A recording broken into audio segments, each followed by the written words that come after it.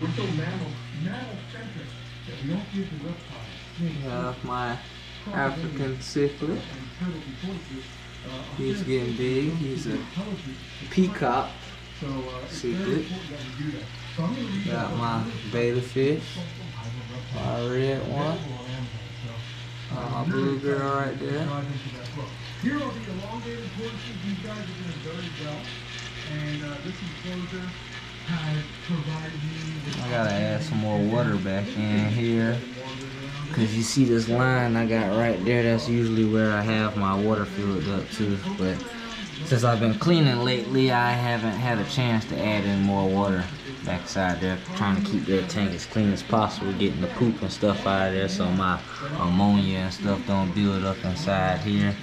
My plecos and stuff in here do a good job of keeping this tank pretty clean. I don't really ever have to wipe it down or clean it for algae growth on the glass.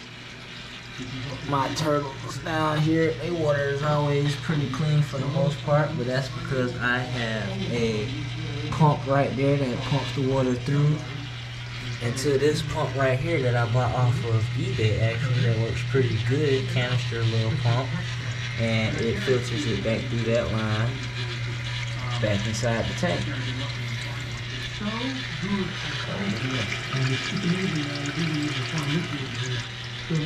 And it works really good. She thinks it's time to eat.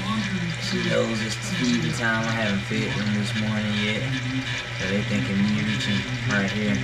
It's time for them to eat. Everybody thinks it's time to eat. Everybody thinks it's time to eat. See, everybody's waiting on me to feed them. See if my peacock will come out.